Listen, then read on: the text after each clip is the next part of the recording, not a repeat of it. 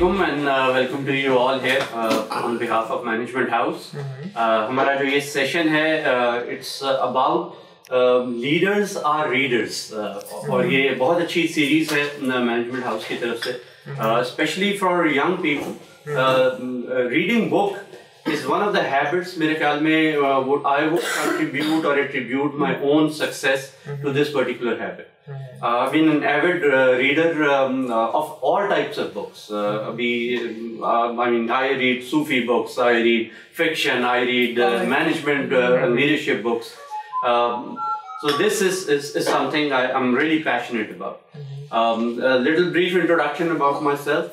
Sohail Rizvi. I'm CEO of a company called Next Level. I have worked for quite a while for two banks, Allied Bank of Pakistan and Bank Al-Falah. I graduated from University of Southern California, Los Angeles. Lived there in 15 years and worked there in USA for about 15 years. घर का जो पुल था brought me back to Pakistan. I'm very happy to be here, and I'm very happy to be here also. So this session about talking books. आज जो हमारी book है, it's a book about what got you here won't get you there. It's a remarkable book about leadership behaviors or even personal level के ऊपर जो हमें behavior change के issues आते हैं, how to modify that behaviors and become a successful people. Let me debrief you or brief you rather about Marshall Goldsmith first. हमने बहुत सारे लोगों के नाम सुने हैं. Marshall Goldsmith is not really very known in Pakistan. Somehow that surprises me actually. Marshall Goldsmith had done a PhD from UCLA. Very renowned speaker. Is considered as the #1 executive coach in US. In executive coaching के अंदर, and #2 global leadership thinker across the world. ये rating के अंदर जो global thinking है उसके अंदर included है. He is the author of about 35 books, all about leadership, management, personal. उसके ऊपर उसकी 2-3 books बहुत famous हुई हैं. One the book that we are covering today, उसकी एक और book है by the name of Triggers, again about behavioral change. इसके बाद इनकी एक और book बड़ी मशहूर है मोजो के नाम से. उसमें again it's about creating your inner mojo, bring it out, bring the leader within you, the power within you, and become that successful person that you always aspire to become. उसके ऊपर है जो आज हमारी ये book है. It talks about people have lot of success factors within themselves. और कुछ चीजें हैं जो इसके ऊपर बात कर रहा है मार्शल बात कर रहा है. इस अबाउट कि हमें जो चीजें एक बिहेवियर्स हैं जो हम करते करते हमें एक लेवल की सक्सेस अचीव कर देते हैं, तो सम टाइम वो बिहेवियर इतने इनग्रेन्ड हो जाते हैं हमें एक मिडल मैनेजर या मैनेजरियल लेवल की सक्सेस तक तो पहुंचा देते हैं, लेकिन वो वहां से आगे जाने के लिए जो बिहेवियर रिक्वायर होते हैं हम इन पर्टिकुलर पास्ट बिहेवियर्स की वजह से उनको अडेप्ट नहीं कर पाते या हम इन पुराने बिहेवियर्स को चेंज नहीं कर पाते जो over the period of time जिनकी जरूरत खत्म हो गई है या जिनमें हमें अब पुल कर रहे हैं हमें आगे जाने के लिए. Give you a very typical example. I was talking to a very successful marketing director of a company, and they were preparing him to become chief executive officer. When I talked to him, उसका जो style था बात करने का very typical macho style of a marketing head, aggressive salesperson. I achieve my target, I do what I really what is required. वो aggressiveness उसके अंदर नजर आती थी to push the teams, get the job done, sitting late, numbers अपने पूरे करने. So he was excellent at that. Now जब उसको consider किया जा रहा है for CEO level position, all those behaviors which made him successful will now become a hurdle for him to become a CEO. So unless he becomes aware of what are his behavioral challenges now, what gave him success will not give him success when he becomes a CEO. So ये जो है challenges, इस किस्म के challenges I encounter these sort of changes because I'm working with a lot of leaders within the organization. जो हमें नजर आते हैं very common with the CFOs, marketing के लोगों के लिए, even HR के लोगों के लिए. We become ingrained with our behaviors जिन्होंने हमें successful बनाया होता है. अगर CFO हैं तो I become very analytical and I don't become a people person. और जब मुझे जॉब मिल जाती है CFO या C level की पोजीशन की, तो if I'm not a people person but a number person, तो वही मेरा जो नंबर पर्सन बनना है वो मेरे लिए नेगेटिव बन जाता है. वही बिहेवियर मेरे लिए लाइबिलिटीज बन जाते हैं instead of becoming assets for my organisation. और इसी तरह एचआर वाले if they become to people oriented person, very empathic person, और अब वो बन गया है CHRO, तो अगर उसके अंदर result orientation, business orientation, business acumen नहीं होगी तो he will not become successful as a CHRO. HR का हेड वो अच्छा नहीं बन पाएगा. तो वही बिहेवियर्स हमें ये रिव्यू करने की जरूरत है, और ये हमें बार बार इवन अपने लेवल के ऊपर भी, चाहे हम घर के अंदर ही क्यों ना ऑपरेट कर रहे हो, हमें ये अपने बिहेवियर्स रिव्यू करने की जरूरत है कि what are the behaviours which are my assets and what are the behaviours which are my liabilities. अच्छे बिहेवियर्स को भी हमें अकाउंट फॉर करना चाहिए और अपने आप को रिकॉग्नाइज करना चाहिए कि I am good at these things. And pat yourself on the back कि जी I'm really have achieved very good in these areas. और दूसरे साइड के ऊपर हमें अपने liabilities in current situation and going forward, उनको भी हमें देखने की जरूरत है कि कौन से behaviors मेरे लिए liabilities हैं. And how would we do that? तो Marshall suggests कि we need to make getting feedback a very common everyday habit. कितनी दफा हम यहाँ पे सारे बैठे हैं, कितनी दफा हम अपने बच्चों से अपने बारे में फीडबैक लेते हैं. How would you rate me as a father? What do you find me as a father which you find lacking in me? What are the good things that you like about me as a father? When you start getting feedback, तो आपकी जो personality के blind spots होते हैं, which you think I'm a very good father, maybe your son and daughter might point out कि जी ये दो चीजें हैं जो आपके behavior पे मुझे irritate करती हैं. I don't like these things when you say something like this to me. तो वो जो blind spots हैं, actually those are the areas जिस पे हमें काम करने की जरूरत होती है. इस particular book में मार्शल ने वो 20 डिसफंक्शनल लीडरशिप बिहेवियर्स आइडेंटिफाई किए हैं जो अगर एज ए लीडर आपके अंदर हैं तो आपकी प्रोग्रेस को, आपकी सक्सेस को हर्ट करते हैं. I will briefly share these 20 leadership behaviours.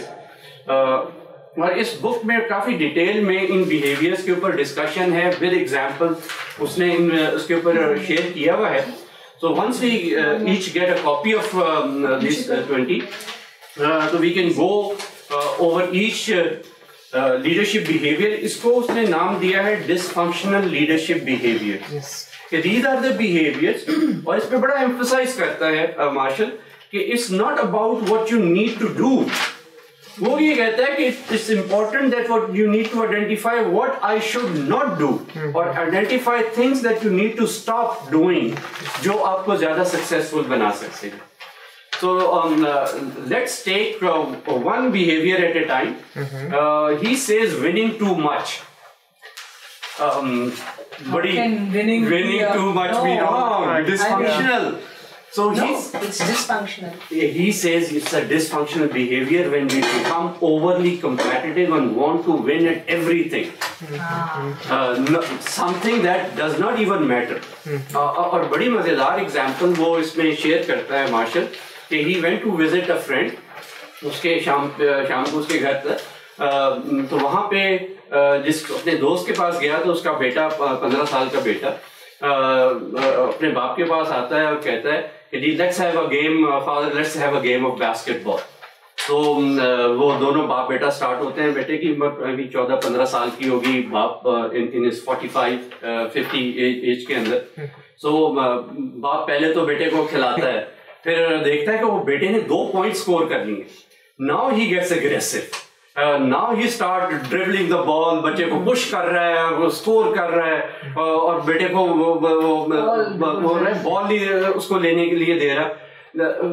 थोड़ी देर ये मार्शल कहता है मैं देखता रहा, and then I realized when the game was over, father won the game, and when he came and sat down with me, he said, how do you feel? He said, I feel very good, I won the game. He says, how do your son feels now? You won the game. But you won the game, but you lost the love of your son probably. Sometime is that winning really important? अगर उसका बेटा जीत जाता तो उसको क्या फर्क पड़ता है as a father? कोई बहुत बड़ा फर्क नहीं पड़ना था. But this is a mindset that we have. और ये mindset मैं रोज देखता हूँ अपनी रोड्स के ऊपर. 2 गाड़ियां जा रही हैं आगे पीछे और गैप है. लेफ्ट साइड वाला जैसे ही इंडिकेटर देता है राइट साइड पे आने के लिए गाड़ी की स्पीड बढ़ा देगा. वेरी कॉमन एग्जांपल आप देखेंगे जो लोग गाड़ी चलाते हैं. Why doesn't he want to come in front of him?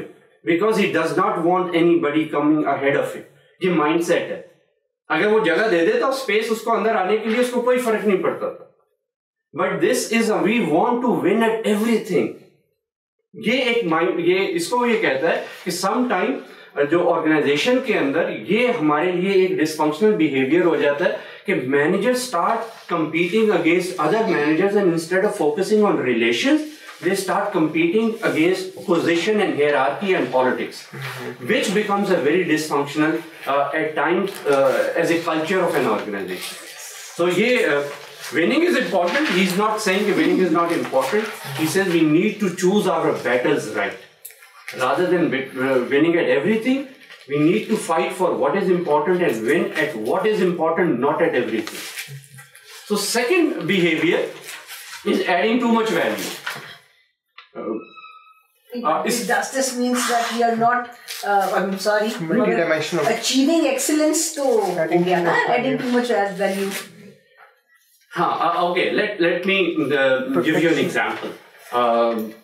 आप मेरे लिए काम करती हैं, आप एक बड़ा जबरदस्त प्रपोजल एंड आइडिया कि हम ये इवेंट करते हैं और इसका प्रपोजल बना के लेके आती हैं.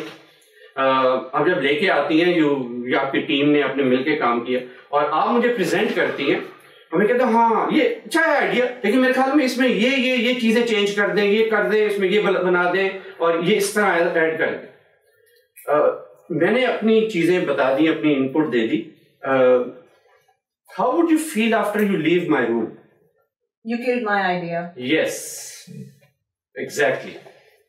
I have added value, but I have added too much value when it was not required. अगर मैं सिर्फ ये कहता शाबाश Nazia, excellent job, thank you for bringing that idea.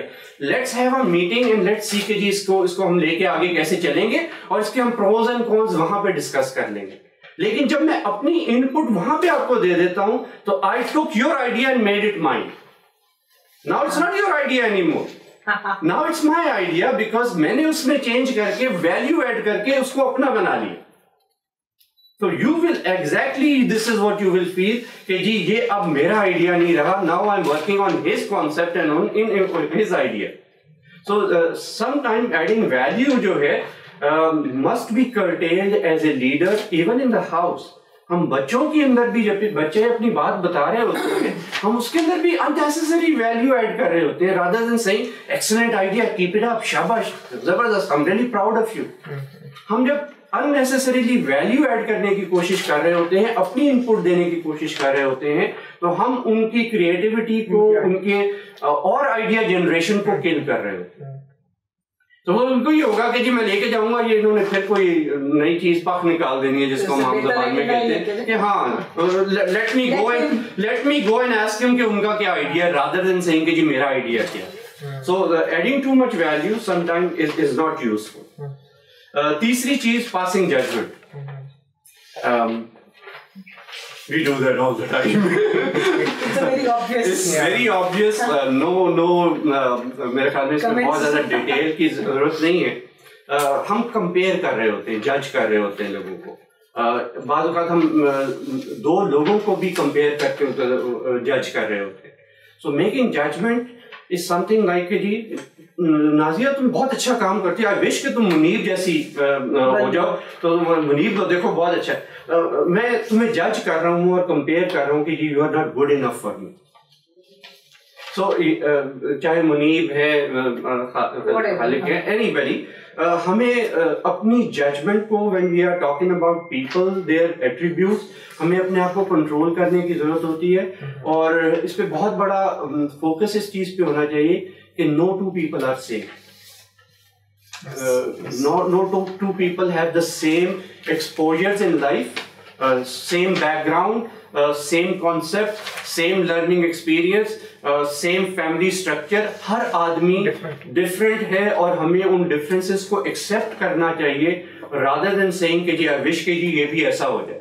ये बहुत तेज काम करता है, बहुत फास्ट है, मेरी मर्जी की स्पीड पे काम करता है। आई विश कि जी ये जो है ये भी ऐसी तेज हो जाए जो काम करने वाली हो जाए। तो no type B personality will become type A personality just because you want it. You have to accept them the way people are instead of making judgments about them. Fourth, making destructive comments. ये तो कोई हम रोक ही नहीं सकते ना, ये तो एक नेचुरल आता है। हाँ, ये तो नेचुरल होता है, हम इसको बहुत मुश्किल होता है कंट्रोल। I agree. बल्कि मैंने तो बाज़ औक़ात कुछ बॉसेस को अपने पीए से ऐसे बात करते हुए देखा कि तुम्हारी जगह अगर मैं किसी बंदर को हायर या मंकी को हायर कर लेता ना तो वो भी ये काम तुमसे अच्छा कर लेता। Imagine the feeling. Imagine the feeling that individual, that PA will take away from his room or about this comments. उसकी progress पे, उसकी performance पे, उसकी emotional state के ऊपर क्या impact आएगा? So sometime even as a leader we need to remember, चाहे वो comments even बहुत छोटे से भी हो कि आज ये तुम क्या कपड़े पहन के आ गई, मतलब वर्क प्लेस के ऊपर ऐसे कपड़े पहनते हैं। This comment itself जो है उसकी सेल्फ स्टीम की और उसकी जो है वो बिल्कुल खत्म कर देगा, शैटर कर देगा। Every time she will be standing in front of wardrobe, she will become conscious about it. सो हमें ये छोटे से जो डिस्ट्रक्टिव कमेंट है विच hurt the self esteem of an individual, we need to stop doing it as a leader. क्योंकि as a leader ये होता है कि आपकी जो ओपिनियन भी होती है वो सॉर्ट ऑफ ऑर्डर बन जाती है या एज ए इंस्ट्रक्शन समझी जाती है। मैं ओपिनियन दे रहा हूं कि नहीं ये यार ये कलर अच्छे नहीं लग रहा है इसके अंदर, अब ये मेरी ओपिनियन है। तो it opinion, if I am a senior, if I am a CEO और सी लेवल एग्जीक्यूटिव, मेरी टीम इसको ये समझेगी कि इनको ये चीज पसंद नहीं आई, वो अपना आइडिया नहीं देंगे बल्कि मेरी टीम के ऊपर उसको इंस्ट्रक्शन समझेंगे, मेरी ओपिनियंस को। तो ओपिनियन को भी हमें देते हुए या कमेंट्स देते हुए अपने इवन थॉट प्रोसेस को लोगों के साथ शेयर करते हुए as a leader we need to be very careful कि उसके अंदर कहीं नेगेटिव कनोटेशन कहीं ऐड ना होती। तो making destructive comment about somebody's work, about somebody's look, about somebody's performance, we need to stop doing that as a leader. Fifth one is starting with no, but or however. इसका क्या challenge होता है आपके ख्याल में? Challenge means what is? Ji, how does it come into play? इसका impact क्या आ रहा होता है? Definitely no, or then the whole story is gone.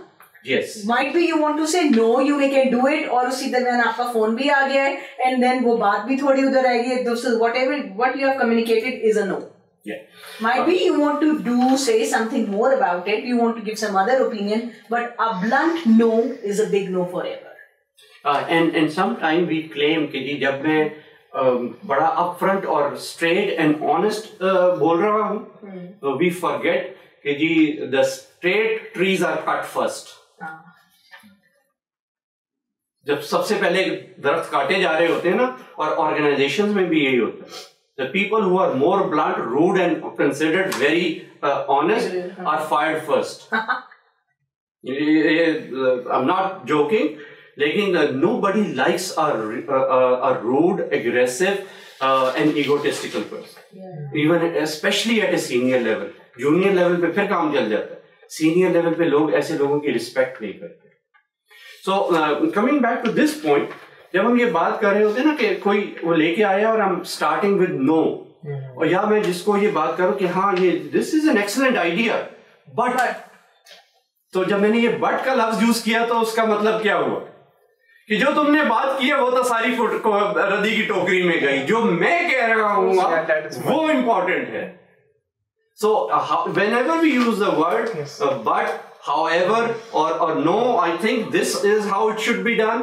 जब भी हम ये बात कर रहे हैं तो हम लोगों के आइडियाज को चोरी कर रहे हैं, उनको डिस्करेज कर रहे हैं और हम उनकी चीज को खत्म करके अपनी चीज को उसके ऊपर इन्फोर्स कर रहे होते हैं. अगेन ये क्यों कर रहे होते हैं? Because I want to win. At all costs. I want to be the master of everything. Yes, I want everybody to know कि जी I am the winner. I am the boss. So ये becoming a boss जो है ये हमें create करता है ये वाला behavior. और again last one is equally important. Trying to prove the world how smart I am. बहुत मजे. हम हर जगह पे मतलब even if I know something, I don't have to tell someone कि how smart I am. दो चीजें हैं जो मैं कहता हूँ. जो अमीर आदमी होता है उसको किसी को बताने की जरूरत नहीं होती कि मैं अमीर आदमी हूँ, उससे नजर आ रहा होता है, अमारत झलक रही होती है. और इसी तरह जो स्मार्ट एजुकेटेड वाइज इंडिविजुअल होता है उसको किसी को कहने की जरूरत नहीं होती कि जी मैं बहुत स्मार्ट हूँ, मैं बहुत अक्लमंद हूँ, मैं बहुत होशियार हूँ, मैं बहुत नॉलेजेबल हूँ. वो अपने बिहेवियर, अपनी लैंग्वेज, अपने किरदार से उसकी वो नजर आ रही होती. सो पीपल एक्चुअली वो trying to tell everybody else कि how smart they are, actually they are not smart. वो और इसलिए उनको ज्यादा ये बताने की, एम्फसाइज करने की जरूरत होती है कि they want to win and they want to show everybody else because I want to be smarter than everybody else. Again coming from the same mindset, I am number one. I am the winner. I want to prove everyone that because I am better than everybody else. तो ये mindset जो है leadership के अंदर team spirit को किल करता है और जो टीम का ट्रस्ट है ऑन देयर लीडर ये सबसे ज्यादा हर्ट करने में यही बिहेवियर रोल प्ले कर रहे हैं. इनफैक्ट जितनी ज्यादा आपकी टीम आपसे ज्यादा स्मार्ट होगी उतना ही ज्यादा आप सक्सेसफुल होंगे. This is proven again and again. You don't have to be very smart. If you have a team of very smart people, you can still be a very strong and very powerful leader. तो आपकी ये चीज हमें ज्यादा focus करने की जरूरत है. Seventh is speaking to others when angry. Very common. हम emotional state में आके जब बोल रहे होते हैं, we have no control over what we are saying, the words that we are choosing. ये हमारा इसके ऊपर कंट्रोल नहीं होता. I usually tell my students also कि हमारे ब्रेन में एक पार्ट है उसको साइंटिफिक लैंग्वेज में बायोलॉजी के उसके अंदर अमिगडाला कहा जाता है. अमिगडाला जो है ये आपके इमोशनल ब्रेन को हैंडल करता है, आपके इमोशंस को ब्रेन के अंदर हैंडल करता है. और ये अमिगडाला में जो भी आप देख रहे हैं, सुन रहे हैं, इसका सिग्नल सबसे पहले अमिगडाला में जाता है और फिर वहां से ट्रेवल होके ये आपके फ्रंटल कॉर्टेक्स पे आता है जो आपका रैशनल ब्रेन है. वो बताता है जो आपने सिग्नल रिसीव किया है, जो फीलिंग क्रिएट हुई है, उसका पर्पस क्या है, उसका रैशनैलिटी क्या है, उसको आपने यूज कैसे करना है. तो ये rational part of the brain. जब हम बहुत ज्यादा स्ट्रॉन्ग इमोशंस में चले जाते हैं which includes love, anger, hate, fear, ये जो 4-5 स्ट्रॉन्ग इमोशंस हैं, जब हम इस स्टेज में चले जाते हैं तो एमिगडाला फूल जाता है. छोटी सी ऑर्गन है, फूल जाती है उस इमोशंस की वजह से. जब वो फूल जाती है तो सिग्नल ऊपर नहीं जा पाता और हमारा रैशनल जो पार्ट ऑफ द ब्रेन है स्टॉप्स फंक्शनिंग. हम उन फीलिंग्स को रैशनलाइज नहीं कर सकते. I give you a very common example. आप ऐसे कितने लोग हैं जिसको हॉरर मूवी देख के डर लग जाता है? मुझे भी और कौन से ऐसे लोग हैं जिनको कोई जो बड़ा सेंटिमेंटल सीन आए तो रोना आ जाता है, आंखों में आंसू आ जाते? मतलब है मेरा यही मैं बताना चाह रहा हूँ कि होता क्या है कि हमें सबको, हमारे ब्रेन को पता है कि जो हम तस्वीर देख रहे हैं वो फेक है, पिक्सल्स है और कुछ भी नहीं है. Rational part of the brain knows it. But जितनी देर में हमारा ब्रेन का तक वो सिग्नल पहुंचता है, वो सिग्नल इतना स्ट्रांग होता है कि वो ऊपर नहीं जा पाता, उससे पहले हमारी बॉडी रिएक्ट कर चुकी होती. सो इसी तरह ये होता है कि व्हेन वी गेट एंग्री तो वो इमोशन इतना स्ट्रांग होता है कि जी हम जो कह रहे होते हैं वो हमारा माइंड प्रोसेस नहीं कर पा रहा होता कि जी जो मैं लफ्ज बोल रहा हूं, how are they going to impact other people. सो जब भी गुस्सा आए तो जरूर स्पेस ले लें. हम जरूर कहते हैं कि हमेशा जो ये हमने बहुत दफा बड़ों से भी सुना है कि पानी पी लें या बैठ खड़े हैं तो बैठ जाएं. इसकी बड़ी साइंटिफिक सेंस है. और होता यह है कि जिस वक्त आप बैठ जाते हैं या पानी पी रहे होते हैं तो इतना टाइम मिल जाता है कि एमिगडाला वापस अपनी सिचुएशन में आ जाता है और सिग्नल को ऊपर जाने का मौका मिल जाता है. अगर आप उसको टाइम नहीं दे रहे तो आप रिएक्ट कर जाएंगे रादर देन रिस्पॉन्ड कर रहे हैं. तो रिएक्शन और रिस्पॉन्स में ये बहुत बड़ा फर्क होता है. तो ये जो इसके ऊपर बिहेवियर है कि leaders always since in order to get results बहुत रिजल्ट ओरिएंटेड होते हैं और वो इमोशनल चार्ज्ड अप ज्यादा होते हैं. जो ज्यादा अच्छे लीडर होते हैं, जो सक्सेसफुल लीडर होते हैं, वो उतने ज्यादा इमोशनली एंगेज्ड भी ज्यादा होते हैं अपने काम से, अपनी टीम से, अपने लोगों से, अपनी परफॉर्मेंस से, अपनी रेपुटेशन से. क्योंकि वो इमोशनली ज्यादा एंगेज्ड होते हैं इसलिए उनके इमोशनल आउटबर्स्ट भी ज्यादा कॉमन और ज्यादा फ्रीक्वेंट होते हैं. सो इसलिए उनके लिए ये एडवाइस है कि सक्सेसफुल लोग जो हैं उनको ज्यादा इस बात पे कॉन्शियस होने की जरूरत है कि वो अपने एंगर को कंट्रोल में रखें, अपने इमोशंस को, और उतने ही ज्यादा इमोशनली इंटेलिजेंट होना है. हम ये बात कर रहे हैं आजकल, ये प्रूव भी हो गया कि जो emotionally intelligent leaders become very powerful leader. तो ये उसको एड्रेस करता है. 8th है जी नेगेटिविटी. जी नहीं, हमारी ऑर्गेनाइजेशन में तो ये हो ही नहीं सकता. हमारा तो कल्चर ही ऐसा नहीं है कि जहां पे ये चीज चलती है. नहीं, ये तो यहाँ पे आइडिया नहीं चलेगा हमारे उसके अंदर. Those people who always take the things and look at it from a pessimistic point of view rather than an optimistic point of view. So a leader cannot be a pessimistic person. He should be a person of hope, positivity, creating opportunities out of challenges. So ये ऐसे behaviour उन leaders के जो negative oriented या negative thinking वाले होते हैं उसको उन्होंने कहा है कि जी ऐसे बिहेवियर को कर्टेल करने की जरूरत है. 9th is withholding information. Your team cannot become successful if you are withholding information from them. Very critical as a leader. और sometime हमें ये होता है कि जी let me give them information which is need to know basis. कि इनको सिर्फ इतना ही बताने की जरूरत है, इससे ज्यादा बताने की क्या जरूरत है. मेरे ख्याल में ये एज ए लीडर एक सबसे ज्यादा नेगेटिव बिहेवियर है जो कि टीम की परफॉर्मेंस को इम्पैक्ट कर रहा होता है. 10th is failing to give proper recognition. कुछ नहीं जाता जी हमारा थैंक यू कहने के. आगे भी एक और है वो एक्सप्रेसिंग ग्रेटिट्यूड. दोनों ये बड़े मिलते जुलते हैं लोगों को रिकग्नाइज करने में कि जी आज मैं अनाउंस करना चाह रहा हूं कि जी कल इन्होंने एक बड़ा डिफिकल्ट कस्टमर आया था, बड़े अच्छे तरीके से उन्होंने हैंडल किया उसको, and I really recognise her for what she did yesterday. आप एक स्पेसिफिक इंसिडेंट लेते हैं, स्पेसिफिक उनको रिकग्निशन देते हैं, and that will create the right और प्रॉपर, जिसको हम ये कहा जाए. अगर मैं रिकग्निशन देते हुए ये कहूं कि ये नहीं, ये खलीक जो है ये इज आउटस्टैंडिंग इंडिविजुअल, ये जबरदस्त परफॉर्म करता है, ये बड़े जबरदस्त कस्टमर वो करता है. अब now I am एग्जैजुरेटिंग recognition. एग्जैजुरेटेड recognition जो है बाज़ औक़ात नुकसानदेह हो जाती है. So when we say giving recognition, it should be proper, it should be specific, it should be related to certain incident, what the individual has done. तो overly exaggerated और miserly recognition दोनों को हमें avoid करने की जरूरत है. 12 है जी making excuses. It's like I'm sorry जी, मैं I forgot कि जी हमारी आज लंच मीटिंग थी, मेरी जो सेक्रेटरी है उसने उस स्केड्यूल में डालना भूल गई, I totally missed it. मेरी सेक्रेटरी है ही बड़ी फजूल जी, वो बिल्कुल काम नहीं करती, उसकी जगह तो मैं कोई मंकी रख लेता तो ज्यादा अच्छा काम करता.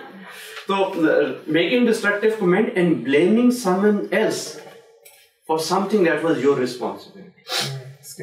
अच्छा, इसमें दो चीजें हैं जिसका हमें ख्याल रखना होता है. Giving explanation and making excuses में फर्क होता है. If something happens and you explain this is why it happened, is an explanation. Making excuses is that you're not taking responsibility for something that has gone wrong. But that is not done. Yes, you are making excuse कि मैंने time note कराना अपनी secretary को मेरी responsibility थी, उसकी responsibility नहीं थी. अगर मैंने अपने मोबाइल में नहीं नोट किया आज की उसके, तो इट इज माई रिस्पॉन्सिबिलिटी. तो मेकिंग एक्सक्यूजेस जो है, it creates a negative impact और perception of a leader.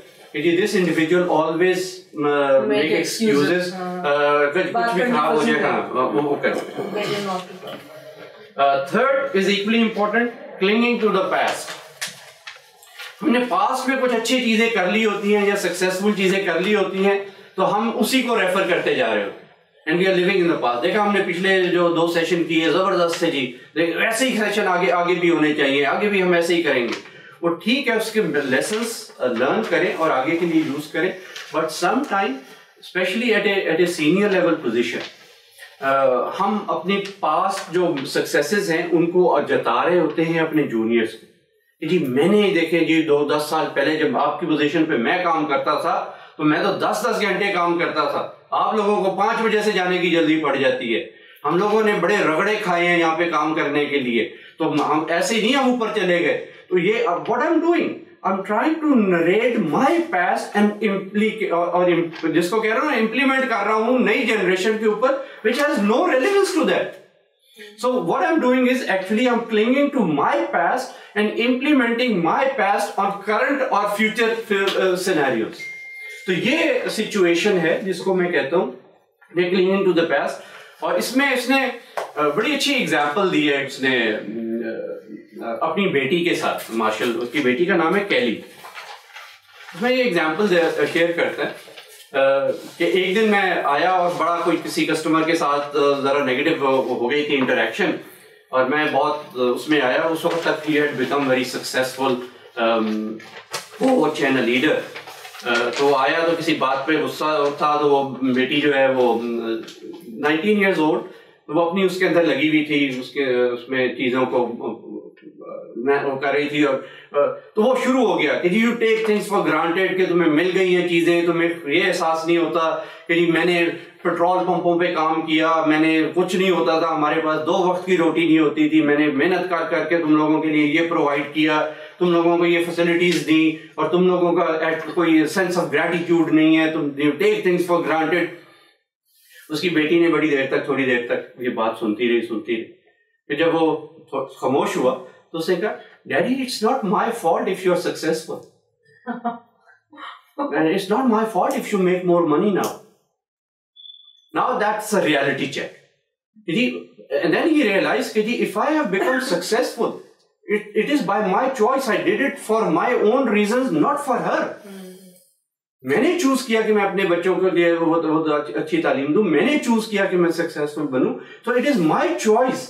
I can not blame कि जी वो अगर खुशहाल है, उसके पास अच्छी चीजें हैं लाइफ के अंदर, तो this is not her fault, it is my fault. What am I trying to do कि जी वो भी वैसा ही हो जाए जैसे मैंने बचपन अपना गुजारा है. ये हो नहीं सकता.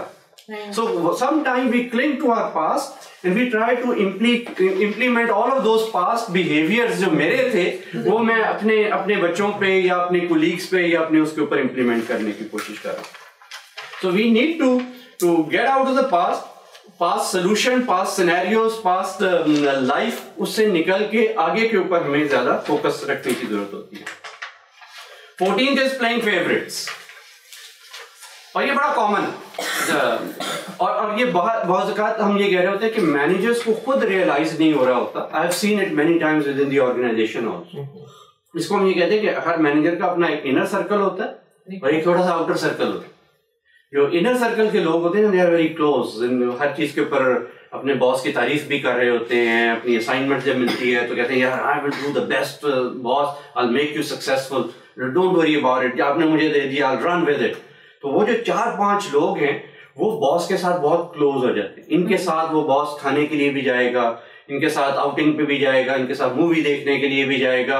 और वो जो 5-6 जो आउटर सर्कल के लोग हैं, what do you think they will feel? Negative. They will feel left out. इसको हम आम ज़बान में कहते हैं रिलेशनल इनजस्टिस.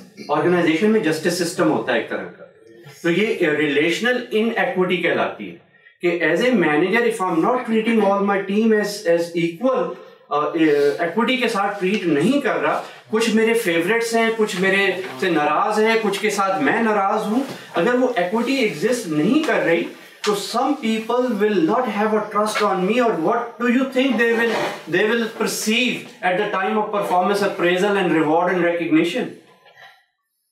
जब साल का एंड होगा तो परफॉर्मेंस अप्रेजल का टाइम आएगा तो वो जो बाहर वाले लोग हैं, आउटर सर्कल के लोग हैं, आपके ख्याल में उनका परसेप्शन क्या बन गया होगा?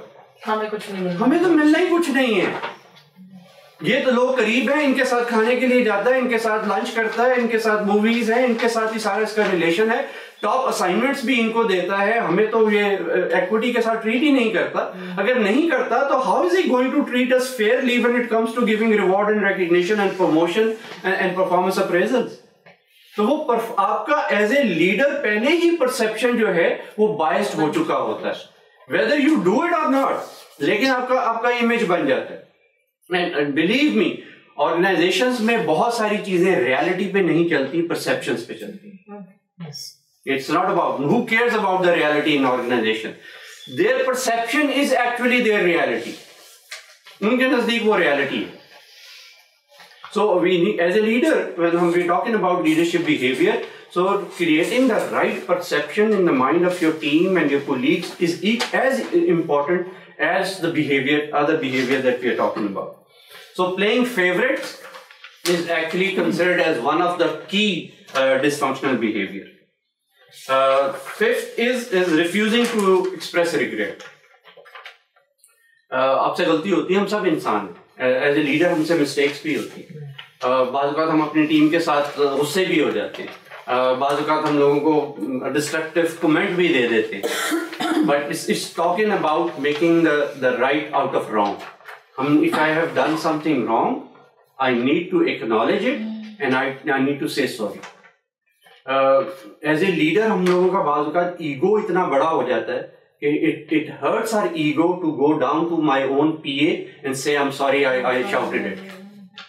Once you have said I'm sorry, I shouted at you to a peon, a person who brought the chai, person who works at your desk, person who is working at the reception, अगर आप उस level पे उसके desk पे जाके ये कहते हैं I'm sorry, I shouted at you, you cannot imagine how you have changed the day of that person. आपने जो उसकी इमोशनल स्टेट को जो चेंज किया है from what he was feeling to what he is feeling now, उस पे आपकी रिस्पेक्ट बढ़ जाती है। और ये हम सब से हो जाता है, हम we are all human beings, emotional beings हैं। लाइक आई सेड कि जी हो जाता, हमसे गलतियां हो जाती हैं, जजमेंट भी पास हो जाती हैं, डिस्ट्रक्टिव कमेंट भी हो जाते हैं, as long as they don't become your habits. On end of behaviour हम लोगों से होते रहेंगे, but if you are willing to से sorry, I think that's a very powerful trait for any leader to have. So regret ना करना या sorry ना कहना actually आपको आपकी जो reputation as a leader खराब करता है। 6 बड़ा common है but उतना ही important है, not listening to other people properly. As a leader you cannot afford to do that. बहुत सारे लीडर्स की एग्जाम्पल भी हैं जिसको उसने बताया कि जी मार्शल ने कि उनकी सक्सेस का जो राज था वो सिर्फ ये था कि when they talk to people they just totally looked at with them with total attention, कि अगर कोई मलका एलिजाबेथ भी आ जाए तो he is not going to pay attention, he is just going to listen with attention. उनका जी ऐसे लोगों की जो एबिलिटी है, उनकी रिस्पेक्ट है, ज्यादा होती है compare to someone who is just sitting there और बात भी सुन रहे हैं, साथ टेलीफोन पे नीचे मैसेज भी दे रहे हैं या लैपटॉप पे, हाँ आपका क्या प्रॉब्लम है, आपका क्या इशू है। तो people who treat you in this way actually are saying that I don't really value what you're saying that much. I don't value you as a person as such. Okay, if you were important, I will be paying attention to you. So if you're not listening to someone, actually you are giving a very strong message that you are not important to me. And as a leader, if you do have this type of behavior, imagine what will it do to your team members. So this is again considered, according to Marshall, very important leadership behavior is put everything aside and focus on people, because people are more important than work. People are more important than process. People are more important than products in your organization. So if you're not giving them importance, then probably you shouldn't be in leadership position. He pays so much importance to that. 17th is failing to express gratitude. And not just gratitude to seniors. हम लोगों को आदत है ऊपर के लोगों को हम बहुत easily gratitude कर देते हैं, नीचे वालों को हम gratitude नहीं करते. And he says कि जी start with the small. आपके घर में कोई सफाई के लिए औरत आती है, say thank you to her. She is doing her job. अब आप ये समझते हैं वो तो अपनी नौकरी कर रही है. But how many times have you said thank you for picking up your trash? Picking up your clothes जो बिस्तर पे आपने छोड़ दी. How many times do you say thank you to your wife or your husband? How many times have you said thank you to your children? जो just कहा कि बेटा मुझे ये प्लेट पकड़ा दो या बेटा मुझे ये चमचा ला दो. If you don't say this is actually a sign of a bigger problem. वो कहता है अगर आप अपने बच्चों का, अपनी बीवी का, अपने साथ काम करने वालों का शुक्रिया अदा नहीं कर सकते, then you have a serious disease in your heart. The attitude of gratitude is something that brings humbleness in an individual. Actually, humility आती है when you start saying thank you to other people and saying thank you to people who are below you, who don't have power above you. जो power है उसको तो हम बहुत जोर शोर से thank you कहते हैं, ईमेल भेजते हैं thank you वाली बड़ा पोस्ट में लिख के हाईलाइट करके और बोल्ड करके, उनको तो हम thank you लिख देते हैं. नीचे वालों को, जो हमारा पियोन है, जो हमारे मैसेंजर्स हैं, जो हमारे लिए चाय बना के लड़का लाता है, जो हमारी जगह ऑफिस में सफाई करता है, saying thank you to them actually shows your real leadership character and leadership trait. 18th है जी, punishing the messenger. प्रॉब्लम कहीं और हुई, आगे जिसने मुझे न्यूज सुनाई है उसकी खैर मिली. So, as a leader, sometime again, it's about managing your emotion. It's all about emotional intelligence. कि sometime हमें bad news मिलती है, तो जो bad news हमें दे रहा होता है, हमारा उसके ऊपर निकल जाता है. और फिर वो मैसेंजर हमेशा के लिए खत्म हो जाता है. That's the confidence. ये confidence की भी बात है. और इसके अंदर ये gives an example कि ये घर में ज्यादा होता है. जिस बच्चे ने आके बताया कि जी अबू घर में प्लेट टूट गई है, बस उसकी शामत आ गई जिसने आके बताया प्लेट टूट गई. तो sometimes the bringing someone who brings the bad news or someone who brings the negative feedback to us, वो हमारी नजर में गिर जाता है. अगर कोई आके मुझे बताता है ना कि ये आपने जो मीटिंग आज की है उसके अंदर आपने ठीक नहीं किया, ये जो जिस तरीके से आपने प्रेजेंट किया, ये बात की, I think there was something lacking in that.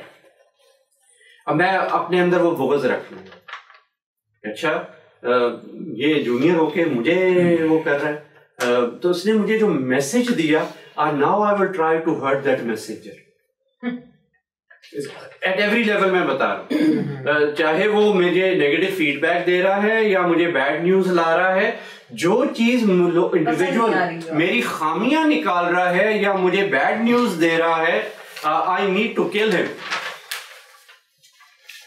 I need to get rid of him, I need to kill that message जो ये स्प्रेड कर रहा है. Sometime we do that because we feel कि जी इससे हमारी रेपुटेशन प्रोटेक्ट हो जाएगी. Person was bringing the bad news to us, or whatever the situation. What Marshall actually emphasizes in this book इसकी जी हमें ये नहीं देखना चाहिए कि मैसेंजर कौन है, हमें ये देखना चाहिए कि मैसेज क्या है and what can I learn from that message. Reactive नहीं होना चाहिए, मैसेज के ऊपर रिएक्टिव नहीं होना चाहिए, और लाने वाले को हमें क्या कहना चाहिए. Thank you. Yes, thank you. If someone gives you even a bad news or someone who gives you a negative feedback, you must always say thank you to. Because उसने एक आपकी blind side को खोल दिया है, जिस चीज का आपको शायद ना पता लगता, उसने आपको बता दिया, expose कर दिया, आंखें खोल दी हैं. एक बुरी चीज थी, गलत चीज थी जो आप लोग से छुपाई जाती है, उसको आपने बता दिया। तो वो चीजें हमें we should not punish the messenger. Sometime उसने एक बड़ी मजेदार एक और भी इसी पे जिक्र हो रहा था, आई डोंट नो कि बुक में है या कहीं और, हम इसके ऊपर डिस्कस कर रहे थे, क्योंकि we change the doctor who gives us bad news. We punish him but not going to him, and we don't like to see the doctor who is harsh, who tells us कि तुम्हारा wait बढ़ गया है, तुम्हारा cholesterol बढ़ गया है, you need to go on a diet। जो हम पे सख्त होता है, हमें बुरी खबर सुनाता है, हम उस डॉक्टर को चेंज कर देते हैं। जो हमें अच्छी अच्छी खबरें सुनाता है, जो हमें कहता है नहीं you do good, you're okay, मैंने हाँ, वो हमें अच्छा लगता है। So sometimes we don't like to the criticism, the advice, the harsh thing. But that's the human psyche, no? Yeah, हाँ. That's the human psyche. 19 again blaming, passing the buck, नहीं जी नहीं। और ये मैं ऑर्गेनाइजेशन में मैं अपनी एग्जांपल लेता हूँ rather than taking from the book। मैंने ये बहुत बैंक के अंदर ऑब्जर्व किया था, जब बिजनेस रिजल्ट्स डाउन होते थे, the field will not take the responsibility कि जी हम अपने टारगेट अचीव नहीं कर सके। They will always say कि जी हमें HR वालों ने टीम अच्छी नहीं दी, हमें हमारी ट्रेनिंग नहीं करवाई गई इसके ऊपर, प्रोडक्ट्स के ऊपर, अगर ट्रेनिंग हो जाती तो हम क्या ये रिजल्ट हासिल कर लेते। तो this is called passing the buck, कि जी हम अपनी रिस्पॉन्सिबिलिटी नहीं ले रहे कि जी we failed, we didn't do what was supposed to required, and then they pass on the buck to someone else कि जी हम लोग तो ठीक थे जी, हमें कोई प्रॉब्लम नहीं थी, इन लोगों में प्रॉब्लम है, इस डिपार्टमेंट में प्रॉब्लम है, इस इंडिविजुअल में प्रॉब्लम है। And बहुत दफा leader pass the buck on to his team. हम अपने टीम के किसी मेंबर को जो ज्यादा यंगर होता है या जो फेवरेट नहीं होता या जिसको हम ट्रांसफर कराना चाह रहे होते हैं किसी डिपार्टमेंट में, we normally pass buck on to कि जी ये इसकी वजह से हुआ। So again a very negative behaviour. And lastly an excessive need to be मी। आई जी मैं, ये मैं जो है ये ईगो इशू, मार्शल सेज ये बहुत से डिफरेंट फॉर्म्स में मैनिफेस्ट हो रहा होता है। कहीं पे बहुत अपेरेंट होता है मीटिंग्स के अंदर, आप उन्हें कहें कि जी how did you achieve this, कि जी I did this, I did this, I did this. वो ये नहीं कहेगा कि we did this, my team did this. ये उनकी लैंग्वेज में, कम्युनिकेशन में नजर आ रहा होता है। और मीटिंग में कह रहा होता है कि जी बाज़ औक़ात I am sitting and observing people and look at how many time they use the word I and how many time they use the word we as a team. यानी ये लोगों के उस एगोटिस्टिकल लीडर जो है वो इतने अपेरेंटली नजर आ रहे होते हैं when you see a strategy session, when you see the past performance के ऊपर आपकी टॉप लेवल पे डिस्कशन हो रही होती है, तो ये चीजें बहुत कॉमनली सामने आ रही होती हैं।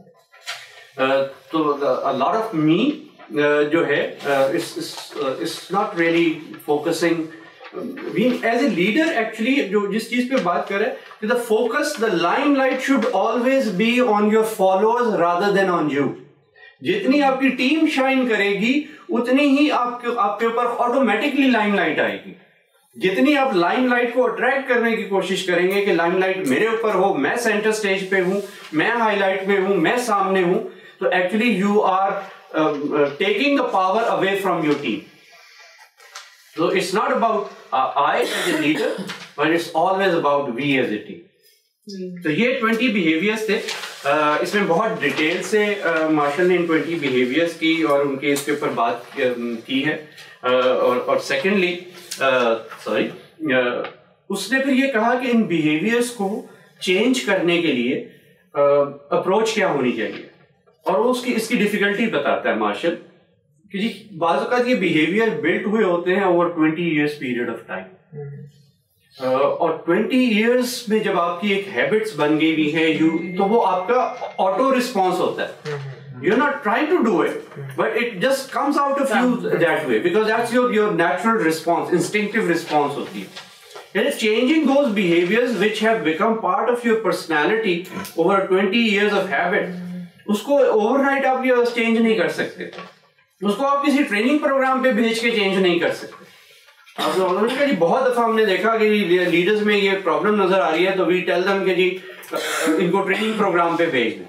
उन्होंने कहा one training programme does not solve leadership behaviour problem. Behaviors have developed over a period of time and they will go away over a period of time. इसमें क्या जी, जब आप conscious हो जाते हैं कि this is the behavior that I need to work on, then don't try to work on too many behavior change. Pick one behavior or two behaviors and no more than that. That's the advice Marshall gives in his coaching also and in this book also. कि कोई एक behavior ले ले, पहले लोगों से पूछें कि जी मेरा सबसे ज्यादा बिहेवियर जो है वो कौन सा आप लोगों को बुरा लगता है। अपनी टीम से पूछें, अपनी फैमिली से पूछें, अपनी वाइफ से पूछें और उस एक बिहेवियर को पिक करें और उसे कहें जी, और अपनी टीम के बाकी लोगों को कहें कि जी I am working on this behaviour to improve on this behaviour. Every time you see me exhibiting this behaviour demand 500 rupees from me. Gradually जब 500 रुपए हर दफा देने पड़ेंगे ना बच्चों को, कोलीग्स को, उसको, तो gradually you will start realising that your behaviour is changing. हम क्यों मोटरवे के ऊपर जाके बिहेवियर चेंज कर लेते हैं, जुर्माना होता है।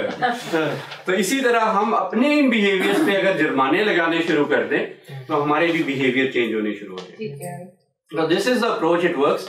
और यही वो कहता है कि जी unless you take as a leader, you don't think that you are all powerful. You need to seek help from your people who are your stakeholders. He's using the word stakeholder. Your family is your stakeholder. The people who work with you is your stakeholders. People above you are your stakeholders. आप इन सब लोगों को अपनी behavioral change में involve करेंगे, engage होंगे, तब ये behavior change होते हैं। इतनी जल्दी ये behavior change नहीं होते। Lastly, नए बिहेवियर सीखना बहुत आसान होता है, पुराने बिहेवियर्स को छोड़ना ज्यादा मुश्किल होता है। तो इसलिए वो कहता है कि जी इनके ऊपर अगर आपने काम करना है तो expect almost 6 months to a 1 year period to change a behavior. Frequency कम होनी शुरू हो जाएगी आफ्टर 6 months, 3 to 6 months के अंदर कम होनी शुरू हो जाएगी, लेकिन फिर भी आपके अंदर से कहीं ना कहीं सिचुएशन आएगी तो इमर्ज हो जाएंगे, but you will become more conscious about it when ever it emerges. सो ये इसकी बुक का बहुत बड़ा फोकस था। इसमें आगे इसने काफी सारे कोचिंग के ऊपर भी डिस्कशन की है कि if training does not work, how can you seek a help of A mentor and coach to change your behaviour. That he is proven with his examples also कि जी कोचिंग या mentoring जो है ये ज्यादा help करती है leadership behaviour change में, rather than one off training programme या किसी को आप पॉइंट आउट कर देंगे कि ये इसमें behaviour. So this is what this book was all about. I hope कि ये 20 behaviors हमारी अपनी पर्सनल लाइफ के अंदर भी बड़े हेल्पफुल हो। मे बी सारे 20 बिहेवियर्स ना अप्लाई होते हो हमारे, अगर मैं कहता हूँ 5 भी कोई अप्लाई होते हैं, we start working on one of them, you will start seeing the change in you and change in the relationship that you have about with other people. क्योंकि वो ये कहता है कि लीडरशिप एट एनी लेवल, चाहे वो घर में हो, जॉब पे हो, वर्क प्लेस पे हो, शहर में हो, at every level is all about relationships, and relationships are built and broken on the basis of behaviors. आपके behavior relationship बनाते हैं और आपके behaviors ही relationship break करते हैं। Thank you. Okay, thank you very much.